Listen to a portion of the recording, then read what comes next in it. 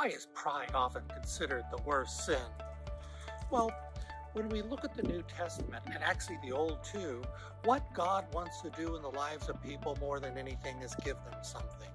He wants to give us grace, love, and mercy. The book of James says, God opposes the proud, but gives grace to the humble. The problem is when we have a lot of pride and little humility, we don't want to receive anything. We do it on our own. Life is according to what we say and according to what we think.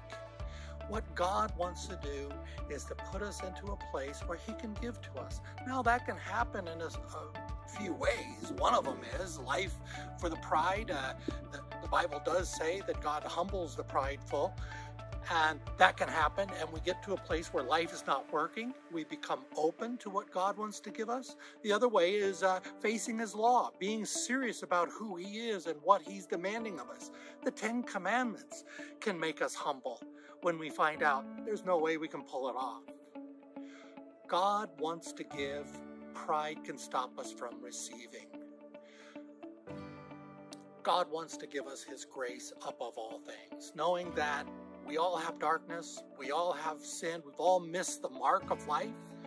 That's when God comes with His grace in Christ to bring us forgiveness and new life, life that opens up everything else so that we can live the best possible life to the praise and glory of His holy name.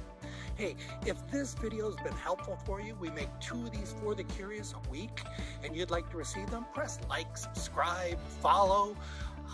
If there are friends of yours who would be open, we understand not everybody's open to the message of God's love and Christianity and pride and what's wrong with it, but if they are, and probably some of them are, share it on your friends list. We would appreciate that. But in any case, we say salam alafi aretik, la paz de dias en tu viaje.